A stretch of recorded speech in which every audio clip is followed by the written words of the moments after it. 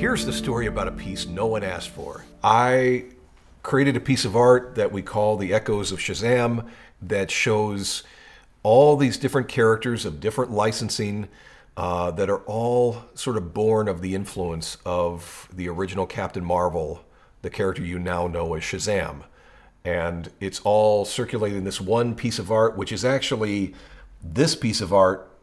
This is a pencil drawing, an 11 by 17 sheet of paper that I've just copied and then done markers and colored pencil on top of to create a thing that kind of is like a painting, except not a painting, but it may be as much as I ever do with it. But its entire life purpose was to be shared with people so they would see it online, see it eventually in print, and just sort of react to it with a whole, oh, I think I know what he's doing, or what is he doing, and ask questions. So here's my answers for that.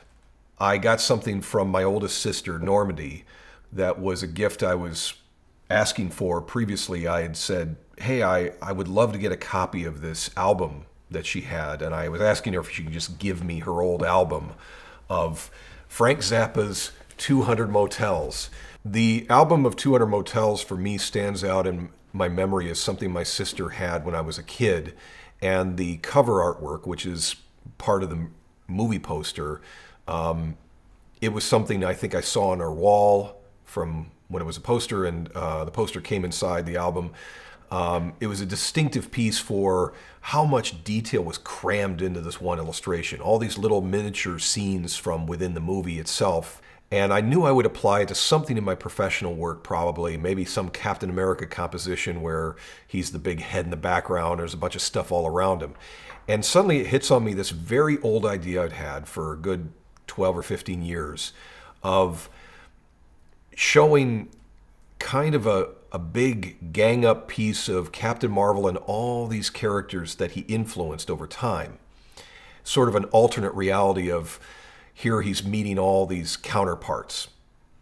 And so Frank Zappa's face here influenced the layout of the face of Shazam, the wizard, if none of you know him by that name, the big glowy wizard in the background there.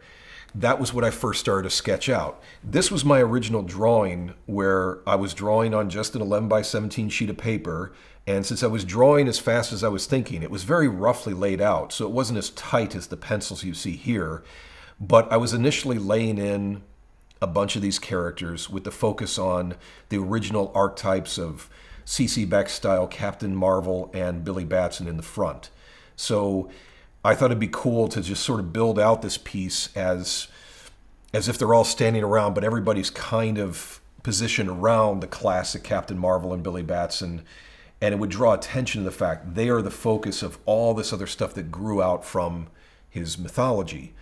And when you say grow out from his mythology, what that means is when he came up in 1939, came out in 1940 when he was published, he basically was this next stage of creative concept in comics, where instead of the hero who changes from another set of clothes into another identity, it's now a complete and total changeover of body. It's two separate individuals, two different bodies entirely. So the idea of it also being a kid who becomes an adult was a wonderful thing that connected with young readers at the time in the 40s and made him one of the most popular characters in comics. Particularly the writing of Bill Parker and then eventually Otto Binder made this book one of the most celebrated in comics history. In fact, when comics sold their best, he outsold Superman and everybody else. And he is often considered to be just another version of Superman, but there's so much more to it than that. The very tropes of saying a magic word and becoming something else, or having sort of an electrical transformation where a lightning bolt comes down and poof, you're suddenly another thing. That was Captain Marvel's gift to the creative landscape, and then countless other well-known characters and many unknown characters copied it verbatim. There's a whole lot that I'm kind of throwing in here that involves some pretty jokey inclusions too. The fact that I did like all the actors that played Captain Marvel and Billy Batson is from the 1970s is meant to sort of show here's how this affected both comics publishing, and here's how it affected television. And then when you get back, the sort of black and white versions of Captain Marvel and Billy Batson are from the movie serial version in the 1940s, where Captain Marvel was played by Tom Tyler. And even way at the back there, drawn at this size, by the way, this is the size I was drawing at, so when you look closely at the art, I'm drawing these heads that are, you know, smaller than my toenail, my baby toenail. There's Isis and her alter ego from her TV show in the 70s.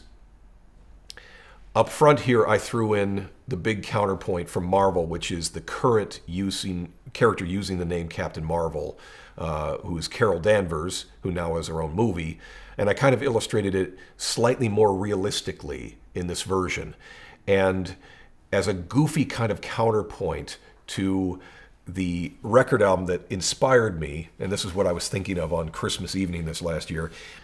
So I sort of imitated this pose here by this one figure encroaching upon the woman here, and sort of imitated it with the Carol Danvers Captain Marvel, with another version of, again, Captain Marvel that was done in the mid-60s, where somebody took the name from its obscurity as it had fallen into the public domain, where they created this ridiculous character called Captain Marvel, who said the magic word Zam, and which was spelled X-A-M, and his body would split apart into different pieces that would suddenly go out and fight the evildoers somehow. It was terrible power set, but they made multiple comics of this thing, and it was amongst the really oddball characters designed in the 1960s. This is what actually prompted Marvel Comics to create their own version of Captain Marvel, who they then established by the late 60s, which was this green and white costume figure here, who would eventually transform over time into being this version from the 70s, which eventually begat the follow-up version of Ms. Marvel, who then herself would evolve into becoming this Captain Marvel there. But there's also, by Marvel as well, there's the Captain Marvel who was from the 1980s. After they killed off this one, because this book didn't sell so much anymore, they created this woman, who was the first woman to hold the name, and she had it for some time. And then eventually, when they felt that wasn't playing well anymore, they created yet another one, which is this guy over here, who's considered to be the son of this guy. And his book sold for a while. In fact, I was enlisted to do a costume redesign of him, which is this green and black starry costume figure of Captain Marvel. And then again, that ran out. They made some toys of it, by the way, though. And then eventually they decided, hey, we got to keep this name. We got to always have somebody called that name Captain Marvel. We can't have it revert over to the original character so that now DC owns it. So then they gave the name to Carol Danvers. And all the while, DC has kept publishing this character that they can call Captain Marvel in the books, but they can't use that title on any cover because of trademark issues. And because they were set to make their own movie, they were not going to run into lawsuit issues with Marvel Comics over any attempt at mentioning not just the name Captain Marvel, but even the word Marvel, which, frankly, the word Marvel wouldn't have been popularized in comics without the history of this popular character from the 40s. His name, the Marvel family of which he was the leader, is kind of the cornerstone of comics royalty. One you might notice right away in this piece that's one that would demand examination is, what is Thor doing in there? And if you think about Thor, and if you know about his history of being a double identity between the Dr. Donald Blake, who has a cane, and then he strikes the cane into the ground, and both the cane transforms and he transforms into Thor. It's with a bolt of lightning, no magic word, but it was basically Jack Kirby's first, or one of his many kind of influences he took from the original Captain Marvel that he very much respected. In fact, Kirby's part of impact of Captain Marvel in his life has a lot of different levels to it. For one thing, when he and his partner Joe Simon were working on Captain America comics for Marvel Comics in the 1940s, they took a side gig working on the very first issue of Captain Marvel Adventures for Fawcett Publishing, and they did this whole comic book as just a commercial gig. And when word got out about it to the publisher of Marvel, which was then called Timely, when word got out to that publisher, he decided, hey, you guys broke the contract faith we had of you just working on Captain America for us, and now he fired them off of Captain America. So it had sort of a detrimental effect on his life, but Kirby always had a respect for the character and the art style and the storytelling of it. So one of the things that's unique in this piece is there's a sketch over here that most real hardcore fans like me would appreciate. This drawing of what's a Kirby drawing of Captain Marvel, as I rendered it as closely as possible, is in there because Captain Marvel has a huge connection to Jack Kirby. In fact, the whole reason that we have the original Captain Marvel back is because of Jack. I didn't know that until I'd already done this sketch, and then I contacted Kirby's friend and biographer, Mark Evanier, to see what he would have to say about Jack's ambitions of ever do anything with the character. Presumably, I thought he would have done it for Marvel Comics back when they wanted to christen their own made-up Captain Marvel, that maybe he could have talked them into doing this again. Well, that wouldn't have been possible because Fawcett Publishing, that originally sold these comic books in the 40s, they made an agreement with DC Comics that they would no longer publish the character and would not license it to anybody else to publish. That meant that the only person who could license the character would be DC. DC never thought about it as a character that they would seek out and try and do anything with until Jack Kirby brought it up to them. And the reason Jack brought it up to them is that when he defected from Marvel to DC in 1970, he had a whole number of projects, including the New Gods, that he was developing. And in that time, his expectation was, when he made the deal with Carmine Infantino to come over there, was that he would also get a number of projects that he could helm as both writer and editor. He didn't necessarily want to draw everything they laid his time to. And so he thought he could edit stuff from where he moved to in California, and that was their presumed agreement. He pitched to Carmine Infantino, what about reviving Captain Marvel? And Carmine's reaction was, apparently, by the witness that was there, Mark Evanier, that Fawcett would want too much money for the license. And Jack's response was, how do you know? Why don't you just ask them? And the proposal was essentially that Jack would edit the book, possibly write it, but that he would desire to hire back the original artist-creator, C.C. Beck, and just have the book be exactly what it was in the 1940s. Don't change it, don't modernize it, don't give him bell-bottoms or anything that would make him sort of hip for today's crowd. Just give the character back to the fans who have missed him and for a new generation. And this took some convincing because DC genuinely was afraid of what they were going to be told when they approached Fawcett. Fawcett's reaction, as Mark told me, was essentially, oh, well, how much would you want to pay for us for that? So they didn't have a set amount. They didn't have a giant expectation of what it would be worth because they were making no money off of it anyways. It was a defunct character for them, nothing that was generating any income. So they made the deal. DC started to get really excited and ambitious about the idea of a rollout of a new Shazam comic, and the first thing to go would be an editor on the West Coast. They wanted to keep the business close to home, keep it edited out of their offices in Manhattan, and Jack suddenly had no claim on this thing that he was ultimately responsible for getting them to pursue bringing it back. It's unfortunate Jack's name wouldn't be attached to this because the whole reason we have the character now back is due to Jack's mindfulness, his vision. Seems like nobody at DC had the idea of pursuing this. Ironically, on the other level with Marvel, whereas Jack is never credited with any invention of their version of Captain Marvel, the character known as Marvel, that would be this guy, the one in the green and white, Jack would certainly lay no claim to what you see there.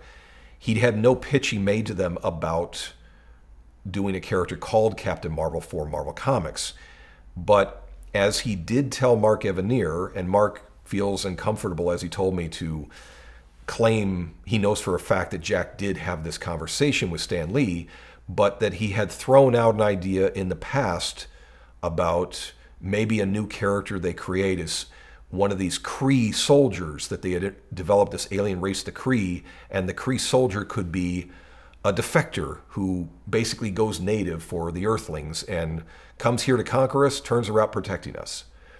And that conversation didn't go anywhere because Jack was trying to get a new contract with the publisher owner of the company, Martin Goodman, that was not forthcoming because Jack could not make his deal improve there. And then he ultimately walked away from the company in 1970. But before that happened, suddenly they published a character called Captain Marvel with the background of being a Kree soldier who went native for the Earthlings. And that was one of the many steps, as well as like taking the character he clearly was credited for creating of Silver Surfer and doing it without him in his own series, and other slights that Jack felt were too numerous of not being treated with enough respect. So it may be that the reason we have two active Captain Marvel characters today, whether it's the one you know as Shazam or the one who is now Carol Danvers' Captain Marvel, is all because of Jack Kirby and things that he threw out there. This is the thing I drew over my Christmas break. I started on Christmas evening, and over the next several days, I started to research more of these characters and refine the art through referencing actual pictures of the characters and whatever, and I started adding a whole bunch more figures. So all this is just a pencil drawing on an 11 by 17 sheet of paper, and since I started it on Christmas evening, I didn't exactly line up my composition perfectly, so it's clearly not centered properly so that Shazam or Captain Marvel and Billy are not right in the center like they should be. If I had turned this into a painting, I would have corrected that. My next step was like, I just wanted to see what it would look like in color. I wasn't sure if I would ever make it as a painting because I can't sell it. It's got all these licenses I don't have here. And you can't mix Marvel and DC and everybody else's stuff together. So this is markers and colored pencil on top of a copy of this. So it is only 11 by 17. Part of it was, putting in the time was the fun of how tight could I get with the pens I had. I had these wonderful Japanese ink pens that I was using that could get super fine little inking detail. And since I'm not an inker, this was quite a thing for me to play with. But I was having fun with it. I don't expect it to represent the best I can do as an artist. But since most of the point of it was not to be paintings of figures, I wasn't trying to make them look all three-dimensional and realistic. That would just seem to separate from maybe some of the photographic seeming type shots of the actors, which I embellished with pencil. And I knew it would exist for no other reason than to be shared, to be put out online, to eventually be printed in a magazine, or whatever way I could show it in a sketchbook, just to sort of make this sort of broad declaration of, here's a character and a creativity that I respect so much that should be acknowledged for how big its footprint in history is. And that footprint is in some ways lost to confusion because so many existing characters owe something of a debt to this concept.